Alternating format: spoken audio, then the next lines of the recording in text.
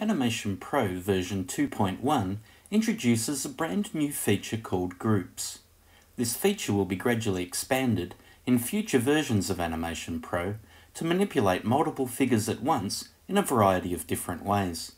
For now, it will allow multiple figures to be moved, scaled, flipped, and rotated at once. Let's take a look. Here I have an animation containing multiple figures. To add a group, I can select Group from the Add menu. The flashing blue square is the group's anchor point. You can move the group around the frame by dragging the anchor point. The red circle is the group's hub.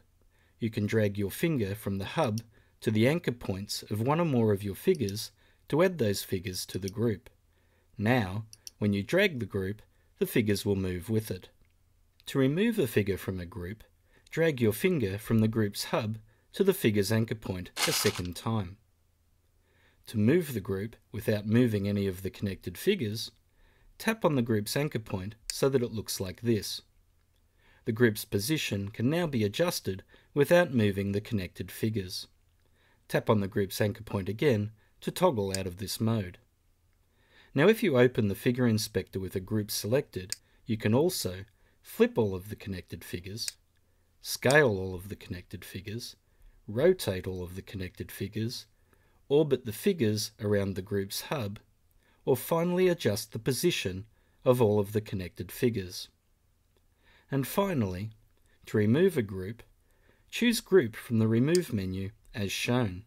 Please note that this will not remove any of the figures connected to the group. Now you can add as many groups as you like, and the same figures may be connected to more than one group at a time. Groups and their connections will also exist across all frames, but groups will only manipulate the figures on the current frame. And that's it. Groups, however, will continue to evolve in future versions of Animation Pro, so please stay tuned.